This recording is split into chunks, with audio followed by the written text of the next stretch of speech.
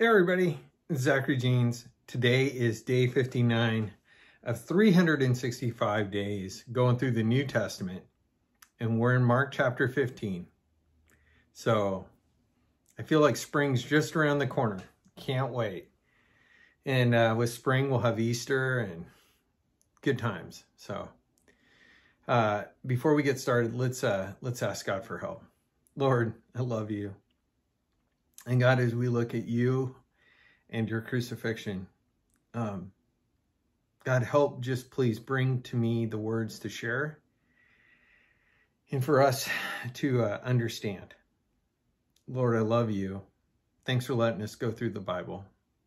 It's in your name I pray, Jesus. Amen. So, excited. All right. Chapter 15. Mark, verse 1. And as soon as it was morning, the chief priests held a consultation with the elders and scribes and the whole council. And they bound Jesus and led him away and delivered him over to Pilate. And Pilate asked him, "Are you the king of the Jews?" And he answered, "You have said so." And the chief priests accused him of many things. And Pilate again asked him, "Have you no answer to make? See how many charges they bring against you." But Jesus made no further answer, so that Pilate was amazed. So the only thing he did there is take the Fifth Amendment. Actually, we get a lot of our laws from the Bible in America. So we get the Fifth Amendment, you know, the right not to self-incriminate, the right to not answer questions from the Bible and from passages like this, especially. So, but Jesus says, you know, you've said it. Are you the king of the Jews? Well, you said it. And he wouldn't say anything else. So, now at the feast, he used to release for them one prisoner for whom they asked. And among the rebels in prison who had committed murder in insurrection, there was a man called Barabbas. And the crowd came up and began to ask Pilate to do as he usually did for him. And he answered them, saying, "Do you want me to release for you the king of the Jews?" For he perceived that it was out of envy that the chief priests had delivered him up. But the chief priests stirred up the crowd to have him release for them Barabbas instead. And Pilate again said to them, "Then what shall I do with the man you call the king of the Jews?" And they cried out again, "Crucify him." And Pilate said to them, "Why? What evil has he done?" But they shouted all the more, "Crucify him." So Pilate, wishing to satisfy the crowd, released for them Barabbas. And having scourged Jesus, he delivered him up to be crucified. So they'd rather have an actual insurrectionist and murderer than this guy who was a real threat to them and their authority and their everything, their popularity, their leadership. And he, you know, Pilate saw it clear. He's like, they envy this guy.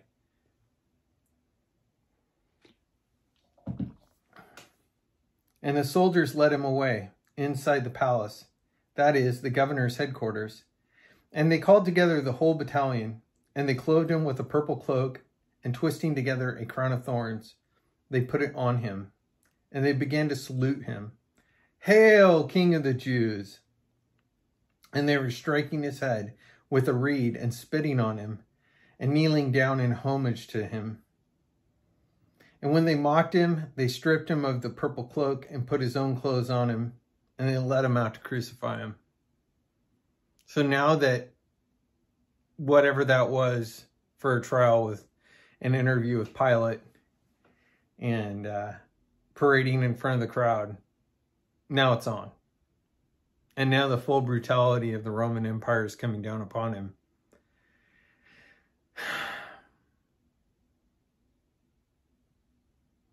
And these are unbelieving people that have no sense of, you know, you would say the Roman gods, they were for the most part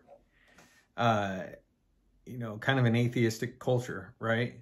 And, you know, the idea of this guy rolling around town, you know, getting praised on the back of a, you know, colt, right? Being brought into the city a week earlier like he was, you know, a great general or a king, right? And a week later, this battalion that was there in Jerusalem, they get to beat the crap out of him and let him know how they really felt.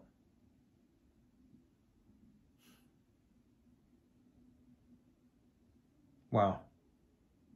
And the thing I say wow about is Jesus and his angels,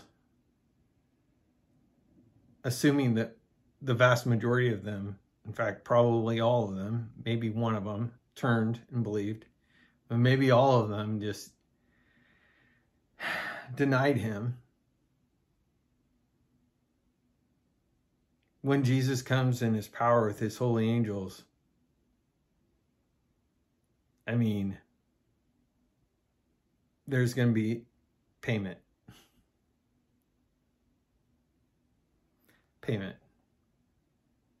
So mock Christ and slap him with your heart as much as you want, but there's a judgment.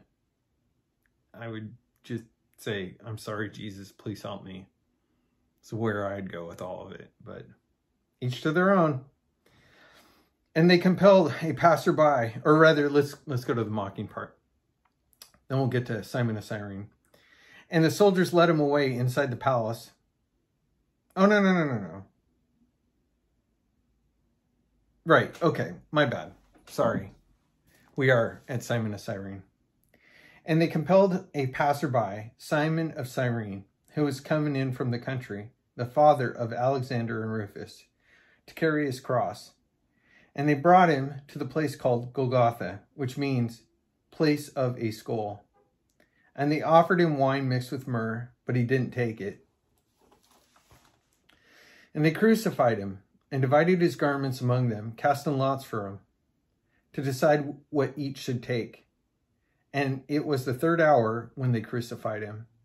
And the inscription of the charge against him read, "The King of the Jews." And with him they crucified 2 robbers, one on his right, one on his left. And those who passed by derided him, wagging their heads and saying, "Ha! You who would destroy the temple and rebuild it in 3 days, save yourself. Come down from the cross." So also the chief priests with the scribes mocked him to one another, saying, "He saved others. He can't even save himself. Let the Christ, the King of Israel, come down from the cross, that we may see and believe." Those who were crucified with him also reviled him. Again, we'll get an account of one of the thieves, the robbers, actually turning in another gospel, but the real emphasis here is that everybody, almost everybody, except save like a couple of the apostles or people who were following Jesus, and then some of the women and Jesus's mom, everybody turned on him and mocked him, and just to the nth degree. And again, it's that contrast from like a week before and all the weeks and years before that, the 3 years before that. It's all, this is the Messiah. This is the promised one. But he didn't do it the way they wanted. And because he didn't do it the way they wanted, in the case of the Pharisees and high priests, he didn't submit to their authority and do it in concert with them. So they're envious of him. In the case of the people who wanted Romans kicked out and just overthrown and Israel to be delivered, like King David delivered Israel, like they wanted that and it didn't happen then. And, you know, some of them just wanted a free ride, free bread all the time. And as much as Jesus did for miracles for him, it was never enough. Never enough. But all these things were him giving a taste and a projection of eternal life, where there is no more need for, you know, hunger right? And there is a place where, people act in concert with God in heaven. And the world is delivered and injustice is judged at the final day and in heaven. This whole idea that there would be a period of time between, and the idea that the Messiah would be, murdered like this, it was really, you can read in Psalm 22 and other places where it seems pretty clear that there was evidence that there would be suffering for this one, right? But they just couldn't buy it. And it pissed them off to the point of just spewing hatred. They just wanted to be delivered, and they didn't get to be delivered the way they wanted.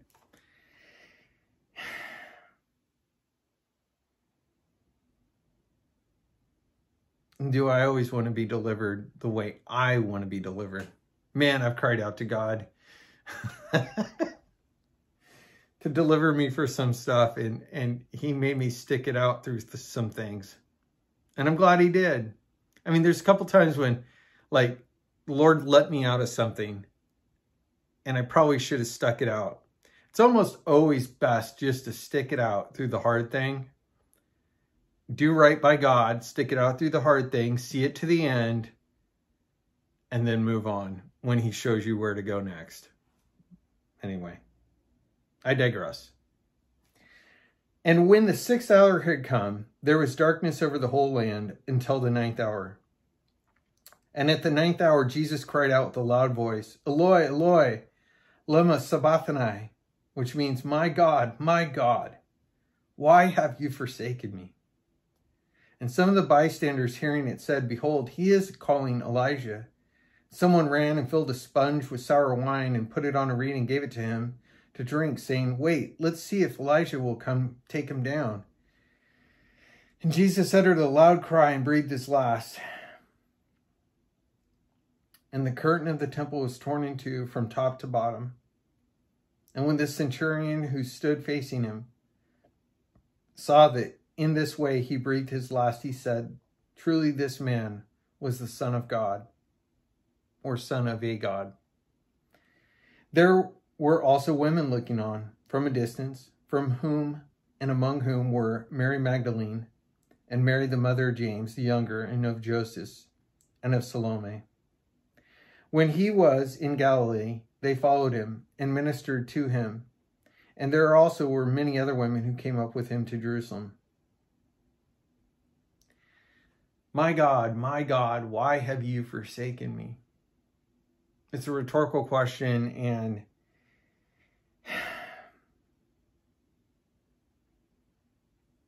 it's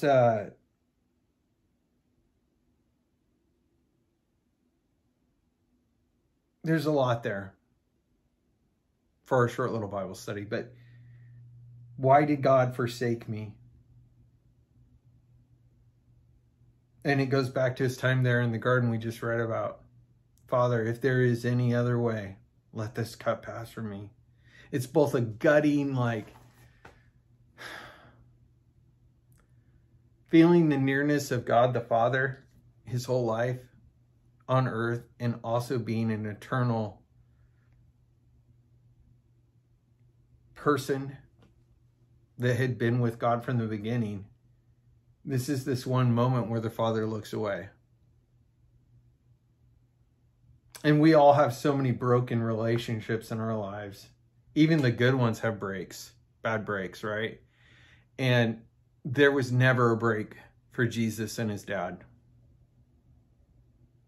They were tight. So, and it's rhetorical and it references the Old Testament. You can go read that. I'm trying really hard not to do super deep dives, right? So maybe I'll do that in the future. And I love how the women around Jesus, whereas a lot of the dudes scattered, and I know everybody points this out, but it's so true. Outside of John, they were pretty much the only ones who had the guts to go mourn and see him on the cross. Hardcore.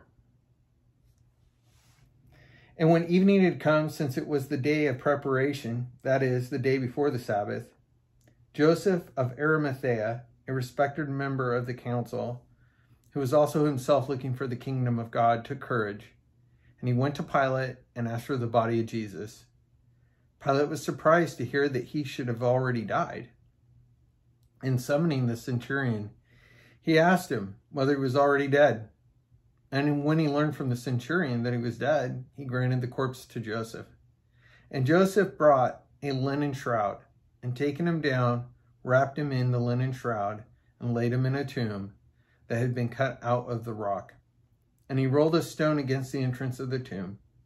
Mary Magdalene and Mary, the mother of Joseph, saw where he was laid. And there are people in positions of authority and power. Not many of us in this world, Paul says. But there are people like Joseph, probably Nicodemus. You know, there are a couple, you know, there are those in those roles.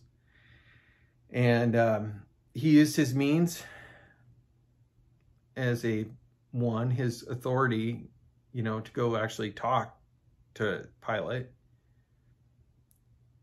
and knowing that he would probably be kicked out of the council, or at least, you know, greatly ridiculed. And he gave what he could. He had a fancy grave, and he gave it to Jesus. And I love that